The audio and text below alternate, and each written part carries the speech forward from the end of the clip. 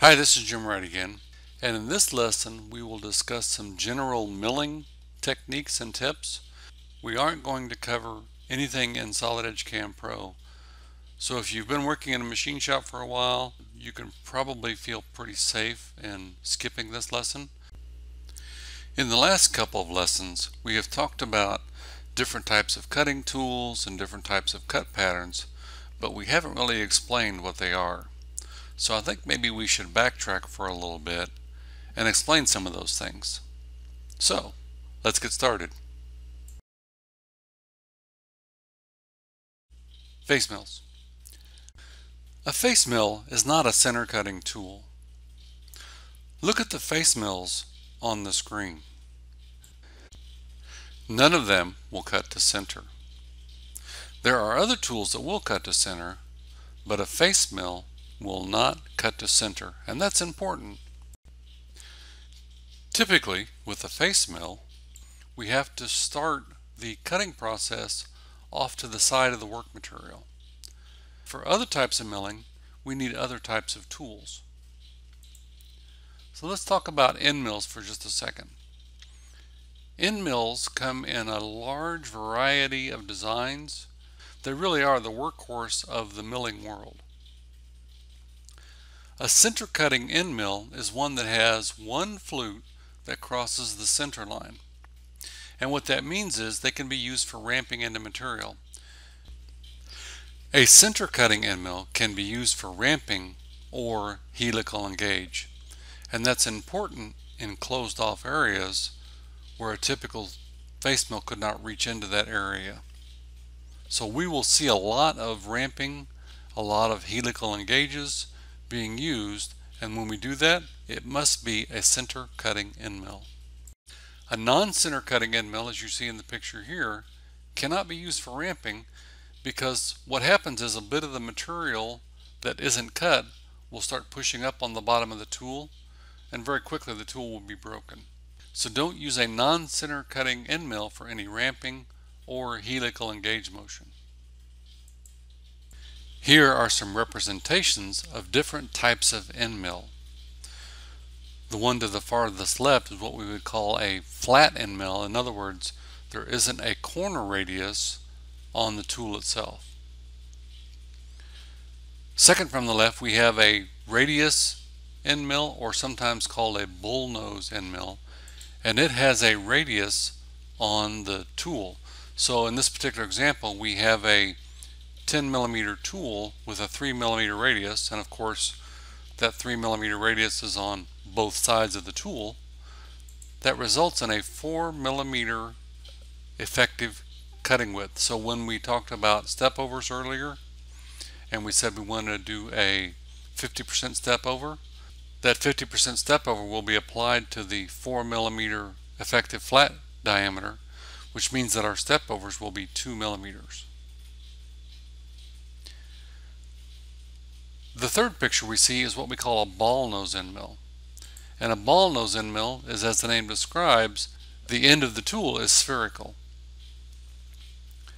So obviously step overs of a certain flat diameter would not apply here at all. Typically when we calculate step overs using a ball nose end mill, we're talking about a scallop height. And when we get into the 3-axis section of our lesson plan, we'll explain what a scallop height is. And finally, the last picture is a drafted end mill that has a ball on the end of it, or a tapered ball nose end mill. A drafted or tapered end mill is used a lot for mold and die work. To retrieve an object out of a mold, the walls have to be tapered. They cannot be vertical. So we use the drafted part of the end mill to machine the wall while we're machining some of the radiuses on the floor. We also have reduced shank end mills. In this particular example, we have a 10 millimeter cutting diameter, but the shank is reduced to 8 millimeters. This allows us to not rub the shank of the end mill on the wall of an object that we're cutting.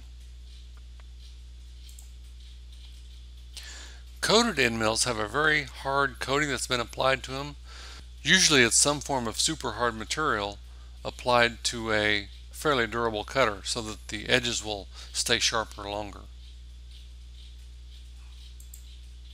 An indexable end mill, instead of having flutes that are ground onto it, has replaceable inserts. And so these inserts can be replaced by the machine operator as they get dull, and this allows you to keep reusing the tool for much longer than you would a typical ground end mill. Specialty cutters like T-cutters, dovetail cutters, and radius cutters allow you to form certain geometry relatively easily. So what are drills? Well, they're used to make holes, but they come in all kinds of different varieties. We have center drills, spot drills, core drills, spade drills, countersinks, counterbores, boring bars, reamers, taps, and thread mills. All these are used in some kind of hole-making fashion. We won't discuss all of them here, but I do want to discuss a couple of them. On the left, we have a spade drill with a replaceable bit.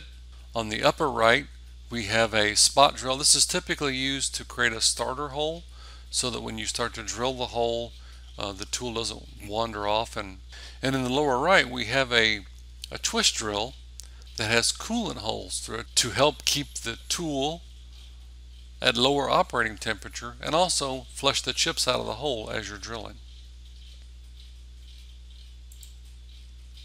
Here are some taps and thread mills. These are used to make threaded holes. Another thing I wanted to talk about is climb versus conventional milling.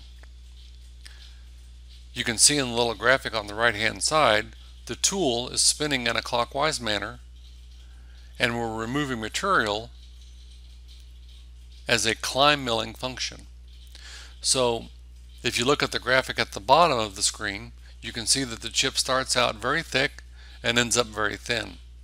That is the ideal cutting condition. If we can do this type of cutting, we prefer it. The problem is we can't always use climb milling. For example, if you can think about as that tool spins around and around in a clockwise fashion, there's a tendency for it to grab the part and pull it in the direction that the tool is going. If your setup is not very rigid, this can cause a lot of chatter. If the setup is very loose, it can even cause the part to be thrown out of the machine. So climb milling, while preferred, can't always be used. Here's a graphic of the tool as it moves along. I like to equate it to a car driving down the road. As you drive your car down the road, the wheels are going in a climb milling fashion. They're in contact with the road, but at the same time they're going in the same direction as the car is, so there's not a lot of resistance.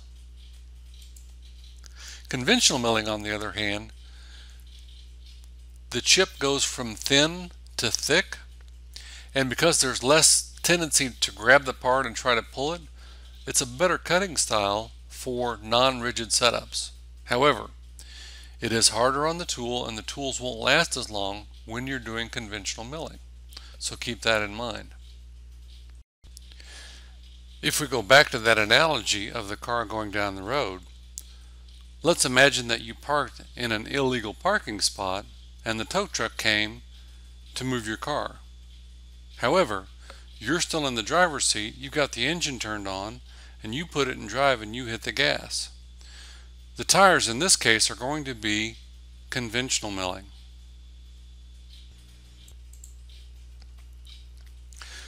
I often get asked this question: what is a good spindle speed and feed rate? And the answer is it depends on a lot of things. What is the tool material? What is the part material? How rigid is the setup? And rigidity, as you'll find, is very important to subtractive machining. The more rigid the setup is, generally speaking, the faster we can machine. The less rigid a setup is, the slower we have to go. If you're working in a machine shop, the likelihood is that they already have a set of feeds and speeds that they have for most of the materials that they machine.